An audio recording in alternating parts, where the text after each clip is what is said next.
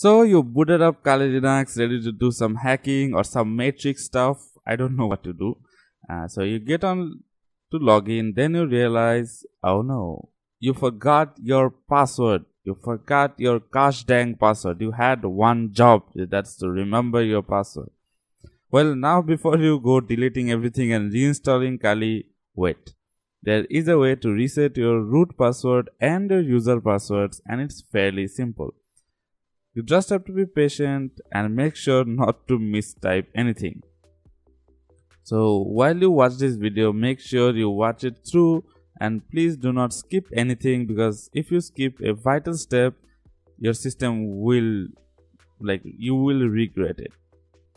So anyway, so this is our screen. So this is the virtual machine which I am using now.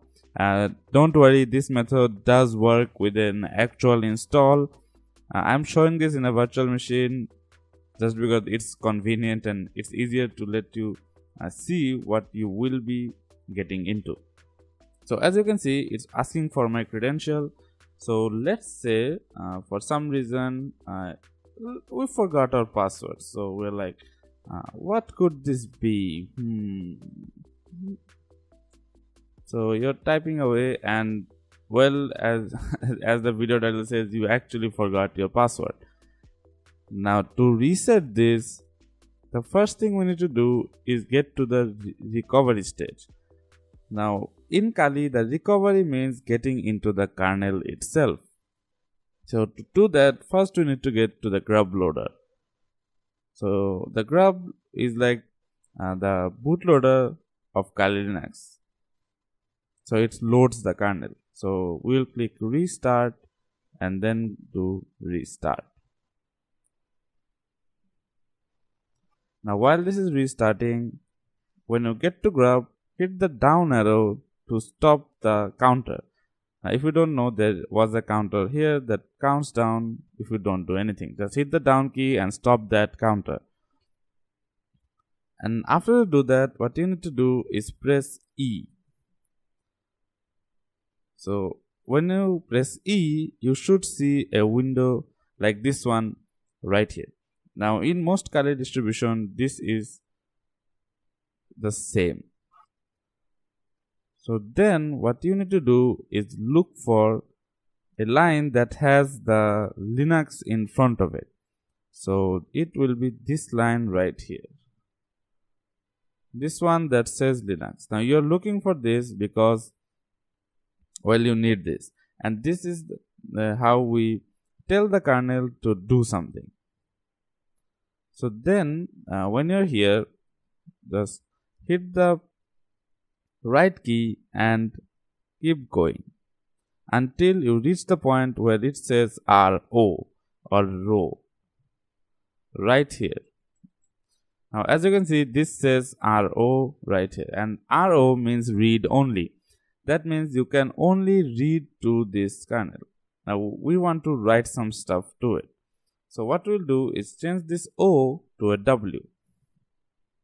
Now this converts the method to read write. So we can read as well as write to the Linux kernel itself. So after you are done with this, now if you have something different right here, don't worry about it because it doesn't matter much. You just need this one. And then what you will do is get to the end of the line and hit space. One space, and then what you need to do is type this command right here. Now make sure you do not make any mistake. So that will be init equals /bin /bash.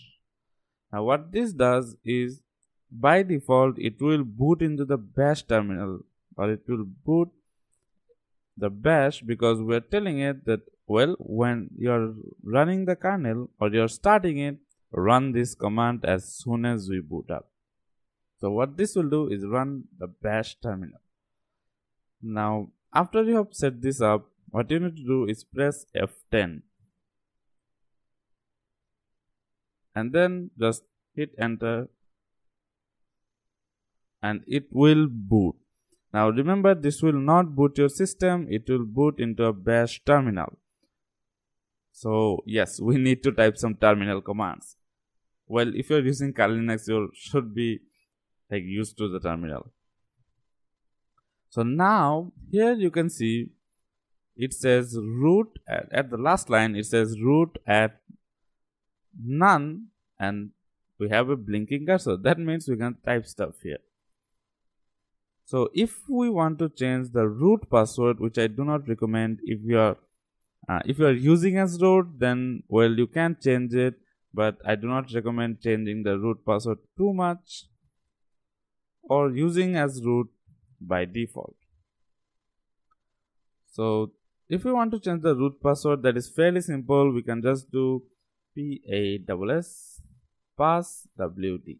So this is just password, and when we click this, it will ask for a new password. And make sure you can remember this one, because if you forget this, you'll have to do this all over again. And then let's just type in a new password. Let's say let's just do a password search. Then retype it, and then as you can see, this says password updated successfully. That means your root password is now reset.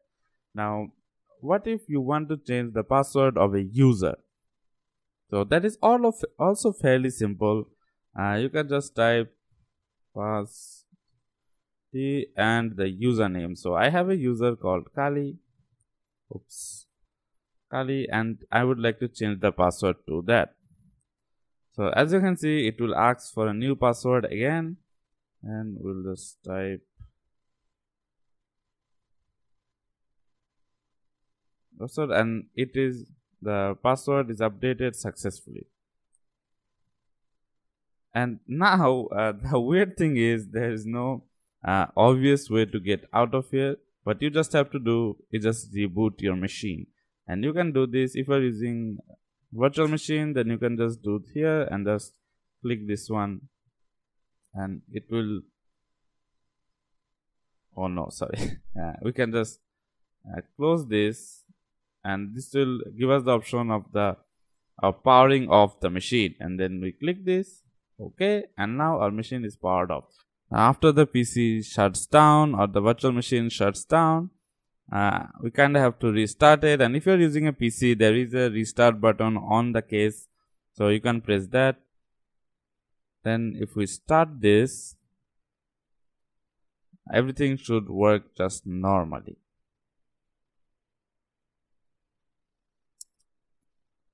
And if we click enter, this will boot up Kali normally, and every settings or everything that we changed in the GRUB has been forgotten. So it's almost like we were never there. So give it a bit, and there we go. So now let's see if we can log into our user. And then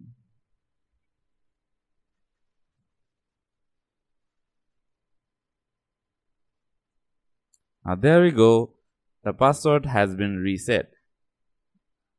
If you are unsure about this and you have a dual booted machine, I would recommend using a simple VirtualBox just to test out if you are doing everything correctly. Or you can just go for it because you live only once. And that's how you reset a password that you have allegedly forgot. So if you like this video and would like more tutorials like this, like this video, subscribe, and let me know in the comments down below. Bye.